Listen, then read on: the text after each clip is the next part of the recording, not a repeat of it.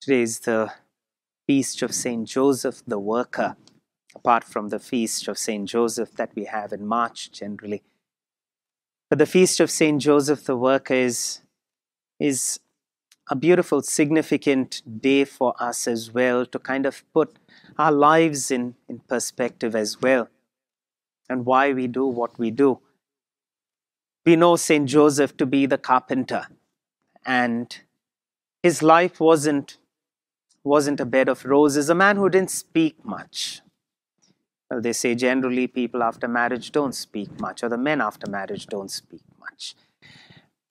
But a person with so much of graceful silence, real graceful silence, his silence that bore a lot of fruit. And to read the person that Saint Joseph was, you have to read through his little actions. Nothing was easy for Saint Joseph. Obviously, a person who would have had a lot of dreams about what kind of a family he would want, and how his generations and his lineage, as any typical Israelite Jew would expect, how his lineage is going to pan out as well. But nothing seemed to go according to plan for Saint Joseph. He got a family where he knew the child that he was raising up was not his own, where he had a wonderful woman become a part of his life only to tell him that the child is not his, is born of the Holy Spirit.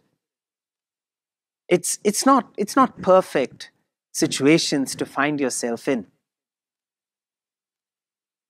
And then with this turmoil in his house, he turns into a refugee along with his family, having to leave his own home, to go from place to place and not being able to settle anywhere.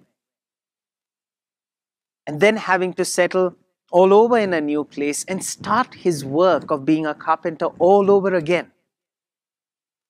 Sometimes when he is a refugee, wouldn't have been able to even build up his business of being a carpenter. There's barely any stability in the life of Saint Joseph, and the difficulties that he went through, especially after the Annunciation. And yet Saint Joseph seems this person with so much of calm and so much of grace.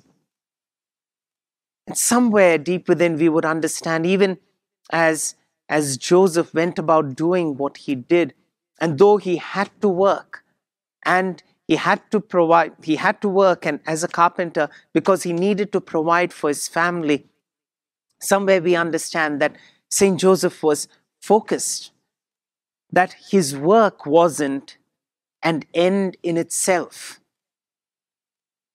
His work was a means to provide for his family. And that's very essential for us to understand as well. Today we don't live in perfect environments. We struggle with the burdens that we have as well. Far more for you in family life, when you have to provide for your families. When it's difficult, your family situation need not be good. The situation with your spouse need not be good. The situation with your child need not be good, just as it was for Saint Joseph. Not a perfect home environment. And maybe that's exactly what you're going through, not a perfect home environment.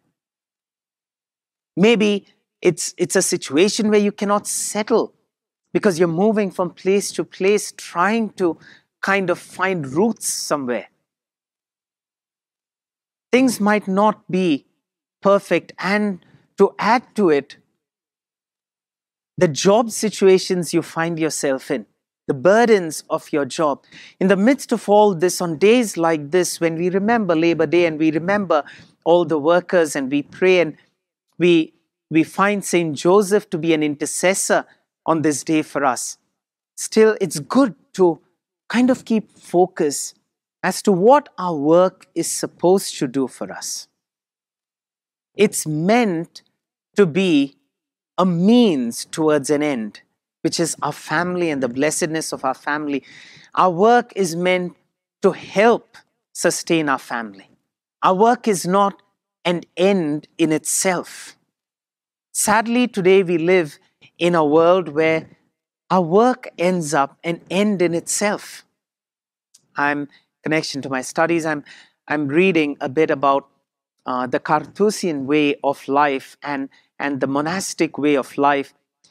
And at those times when they would have these lands that they would till and they would work on it themselves, the monastics and the priests would work in those fields. In all their writings and in all their rules, it's very clearly stated, do not forget that the work is not an end in itself, but it is a means to you growing in prayer. So that has a purpose. And do not forget that it is only a purpose, and that purpose is moving towards an end, your growth in prayer. And that's the same for us with our work. Our work is not an end in itself. And we have to be very careful in a fast-paced world where we are, where everything's a competition. And climbing the ladder of success and gaining the heights of success to be called a success story can be a craving of the human heart, but maybe that craving comes from a faulty foundation. And we have to remember and remind ourselves that the work we do is a means towards an end. The work I do is to provide for my family, to put food on the table, and that is why I work. It's supposed to help me grow as a human person. Help me grow in the image and likeness of God, to help me become a better human being. It has to be a means towards an end, not an end in itself. And if our work is becoming an end in itself, it is becoming a final destination, and everything that I do is all about my work, then somewhere I've gone wrong. And I've put work on a pedestal it is not supposed to be in. Very often we don't find time for family. We don't find time for marriage. And nowadays, work is not becoming a source of blessing for the marriage or source of blessing for the family. Rather, work is now becoming a hindrance for marriage, a hindrance for family, a hindrance for family time. Suddenly, work has now been put on a different pedestal. It's become an end in itself. With the lockdown, there are people who are saying, earlier we thought because we were going to work, I couldn't find time with my family. Now with the lockdown, many are working from home and having the family in the house, and yet there's no time for the family. The work has now become an end in itself. True, we will always find the excuse that is how it is today. Well, that comes somewhere from a greed to have things that everyone else has. Now, it is all about providing for things, for material things. And the emotion is now sidelined. Spirituality is sidelined. Relationships are sidelined. Now it's more about what I have. I'm no longer happy with a car I drove 4 years ago. Now I need to get something better. I'm no longer happy with the gadget I have. I need to get something better. I no longer am telling my child to be happy with what they have. Rather, I feel that my child needs something better. And this whole craving of human beings towards getting something better or getting something more is making work become an end in itself. Rather, it becoming a means of grace. For Saint Joseph, we don't hear much about how Saint Joseph worked, but we know that he brought up a beautiful family. Maybe that's how we need to place work as well. Don't place it on a pedestal which it is not meant to be on, but let it become a means towards our growth, our spiritual growth, our emotional growth, our relationships growth. That's important, but that is when we know how to focus the work God has blessed us with. Let's close our eyes for a moment. Let us thank the Lord for having given us the ability to work, the talent to work, the intellectual capabilities to handle our work. Lord, you have provided us with physical strength, with great gifts and talents. We use this at our workplaces. But Lord, let our work never become an end in itself.